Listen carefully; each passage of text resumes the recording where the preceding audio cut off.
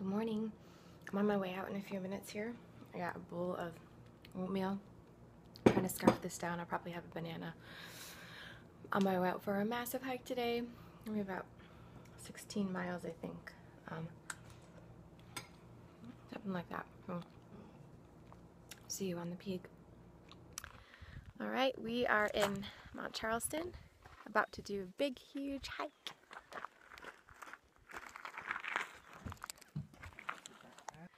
Alright, we are a quarter of the way up. We've got 8 miles total to the peak, and that is where we're going. It's just a few minutes away, so no problem.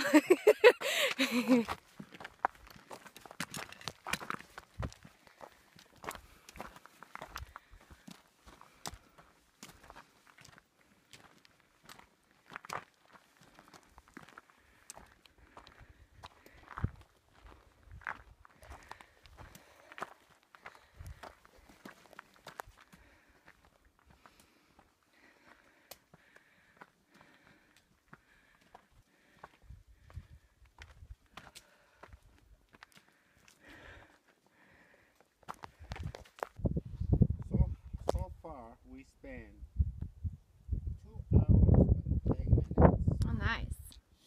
We're halfway to the top.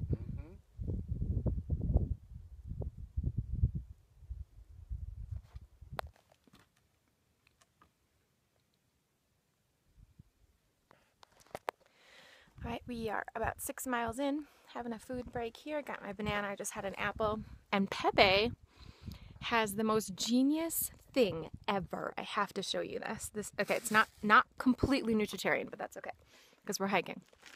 So he has these, he eats raw sweet potatoes. They're delicious, by the way. And dips them in this most genius, wonderful, yummy thing ever, which is peanut butter plus honey plus raw cacao. It's like having Nutella on the top of a mountain after you just hiked 6 crazy miles. It's the best.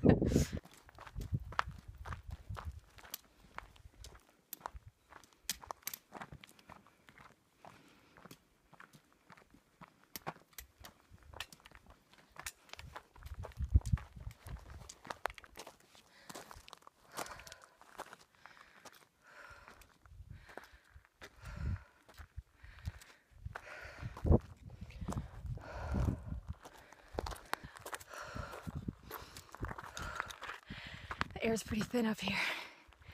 We're getting close.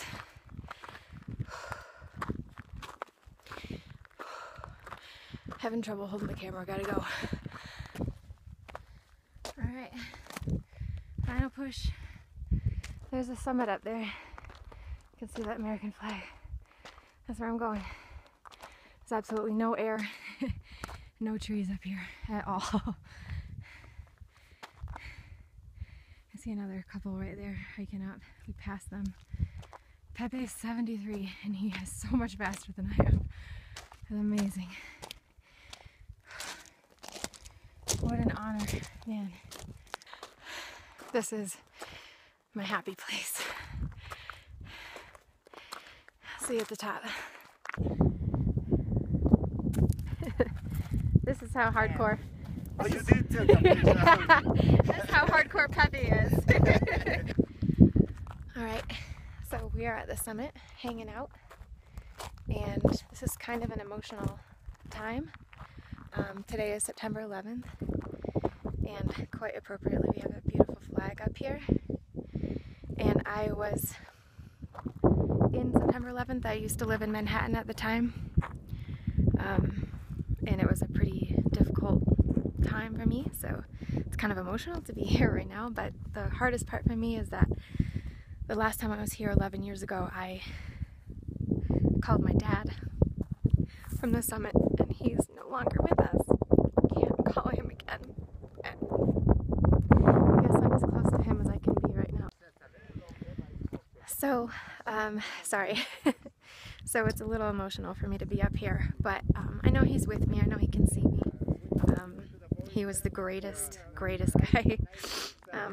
So anyways, I hope you have a peaceful September 11th, and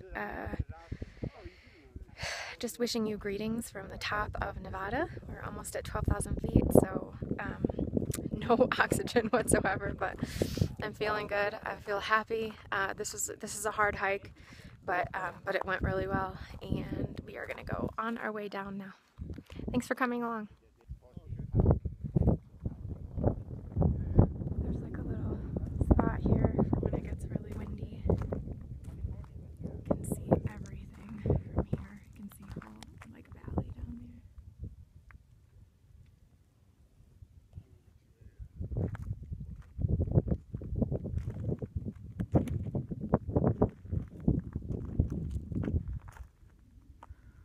And then another couple just got up here too. All right, later, dudes. We're on the way down.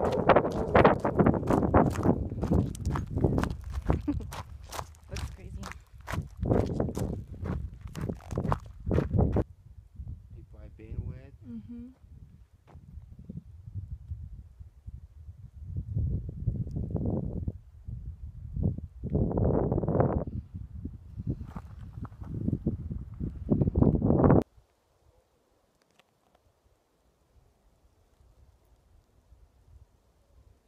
People in there. Yeah.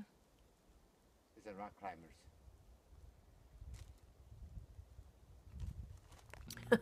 Oh my god, it looks so jacked up. So I just got back from the hike a while ago, about an hour ago or something. Pepe and I had some iced tea right when we finished here. He had some of that iced tea. I chose the one with sugar because I really wanted some calories. So we drank that all really quick and we parted ways. Came home, started stretching for a while because, oh my god, I just did 16 point, I guess it must be like 16.4 miles hiking. But dudes, it was like 4,000 feet of elevation gain or something. Like, no joke, it was insane. You can tell, like, I did put lotion on, but clearly I should have reapplied a few times, it looks like, because I kind of got a little burnt, it looks like. But crazy elevation gain. It was a super hard hike, and it was doable and everything, and I've done this hike before, and it was epic. Last time I did it was really bad, like 11 years ago. I wasn't in shape or anything, and then I have a bad knee, and so this time I wanted to do it again because I wanted to see, like, you know, if my knee would be better. And the hike itself up to the peak, hard, but look, we have a little audience, she's taking advantage of the camera time. She wants to show off her eating skills. So my house is like so messy, yikes. But so anyways, we get to the top, and that was hard, but it wasn't like the worst thing. And then I was just worried because the way down is always when my knee acts up, and it started to hurt. But it took about 2 miles for it to start hurting, and that's, you know, about a quarter of the way down, which was cool because it took a little while. I didn't have it immediately like I did the first time I did this hike a long time ago. And then Pepe had all these really, really great tips. So he let me borrow his knee thing, the little like band that goes around his knee. Then he put like a cold rag, like we found a little stream, little, what do you call it, like a little, kind of like a little waterfall thing, spring or whatever on this side of this mountain. you know, just like random regular things you'd find. So he dunked a handkerchief in there and tied that around my knee, and then told me how to use my poles properly. I used both poles on the way down, and actually it was totally doable. Like, it was completely manageable. I couldn't believe it. Like, it was so awesome because it was such a long way down. After that point, it was still another probably over 6 miles left to go, and I had to just, you know, figure out how to get through it, because the last time I did this hike, epic, it was the worst thing ever. I was just really scared that I wasn't going to make it down because I was hurting so bad, and I didn't have any poles, so I found a stick, and like, it was just bad. So I was trying to like see if I could get through this hike again without having such an epic time. And I totally did. It was awesome, and it's literally all thanks to Pepe. Like, I was very, very happy to get to hike with him, and so thankful to be with such an expert. He's incredible.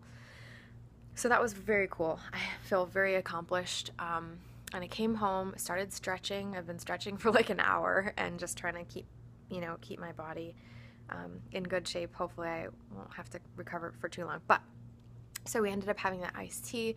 I had a couple Cliff Bars. I had a banana, an apple, and then a bunch of the sweet potato with amazing chocolate peanut butter stuff that he has. And that's pretty much what I had for the journey. And I came home and I had this, I have this Stanley container, here, let me show you this sucker because it's amazing. And it keeps things warm. So I had prepared it this morning and I was going to take it with me, but then once I started packing my pack, I was like, that's way too heavy. I'm not bringing that with me. So I just opened it up now. It's it's over 12 hours after I packed this thing. Still warm.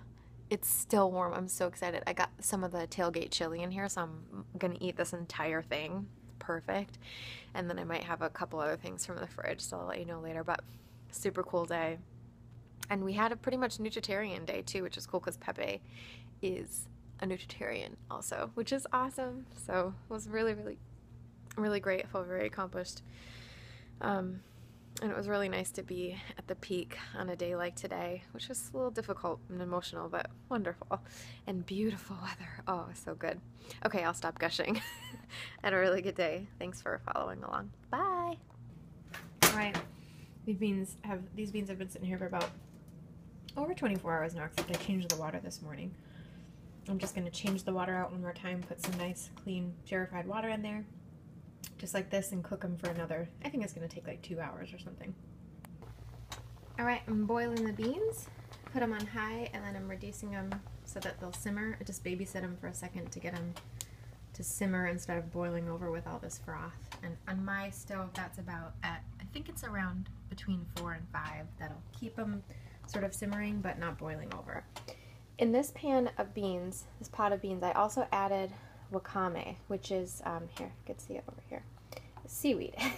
So I heard in a Facebook group that kombu, if you add kombu, which is a type of seaweed, it helps reduce gassiness with the beans. And I don't as much care about that because I don't have too many issues with beans, but I wanted to add it anyways because I thought, because they also add kombu in the Eden organic beans, and I think it's also good to add just a little bit of sodium. That's what it does too. So all I didn't have any kombu, I just had the wakame, so I added some pieces of that. This is the kind of seaweed that is found in miso soup. And it's also really fun because here's what it sort of looks like in the package. You can get this at Whole Foods or health food stores usually in the Asian section. An edible ocean plant. It's so much fun. All right, look at what it looks like. Okay, look at this. It shows like when it's in the pack, it's like these tiny little strands. Like here's one of them. See that tiny little strand? And you just put it into water for a little while, and then it turns into those big fat strands like this. Look how big these are. And they just expand like this. So that's why you don't want to put too much in because it expands so much. But I'm just going to try this and see if it adds any cool flavor. I hope it doesn't like ruin the whole thing. Just an experiment, but yeah, it's fun. I'll just remove the wakame when I'm done cooking these beans. When they say anasazi beans, do they mean pinto? Because these look just like pinto beans. And they're just as creamy and amazing. These only took an hour and a half to make because I think of the pre-soaking. And actually, they taste so good. I think that the wakame that I used really, really added some good flavor. I'm just gonna leave that in there because it's good for you. And I'm not able to pick it all out. Oh, I look amazing. Yeah, still super burnt. Anyways, so what I'm gonna do with these beans is they're finished cooking. I'm gonna let them, I'm gonna drain them, or wait. Yeah, I'll probably just let them cool off for a while, and I'll drain them, and then I'll put them in pre-portioned bags in the freezer of about 1.5 cups to 2 cups per bag, which is a good portion. Like that's a can-size portion. So I'll put those in the freezer so I can have them for later, and then you can always just unthaw them when you're ready to use them. Just throw them in your fridge. These are so yummy. I really like these beans. They're just like they taste exactly like pinto beans. They're delicious. I tried to relax and watch TV, but then I got starved. Again, so I'm just having a bowl of the beans with the magic spice mixture on it. And I'm probably gonna have more things after this. Alright, here's what I come up with. Got a romaine leaf here. Put a bunch of the bean mixture on there with some avocado and tomato. I'm gonna roll this up and then eat this. This is awesome.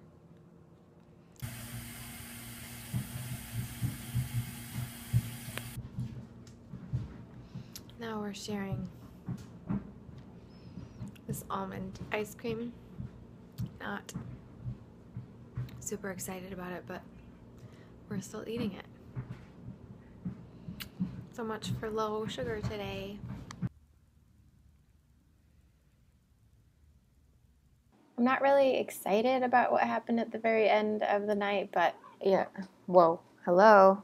I got super hungry at the end, and I just felt like I couldn't stop being hungry.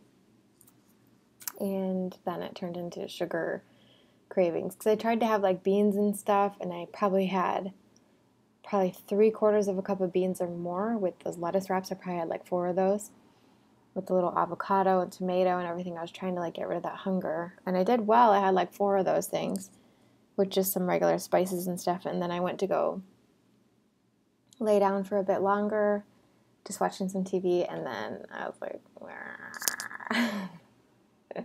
I started like rummaging through the house. I hate when it gets like that, where I'm just like, ugh. And you know what's interesting? This is really funny. My friend and I were talking about this a while back. I get so creative when there's not that much in the house and I start to crave. That's where I end up like making up some really interesting, weird things. Sometimes they're good, sometimes they're not as good. But I get like very creative when I get in that mode. And unfortunately, like I had that Snickers bar from like forever ago. I don't remember. I think we got it when we first moved here. It was in the cupboard or something for hiking. But then, so let me know down in the comments. Do you ever get like super creative when you have nothing in your house and you start craving? What are your techniques for craving? Because I mean, it completely like varies all the time depending on what you're craving and what's going on or whatever, what you have in your house. But do you ever get like super creative and make up some really crazy recipe? Anyways, let me know down in the comments. I'll see you guys tomorrow. Bye.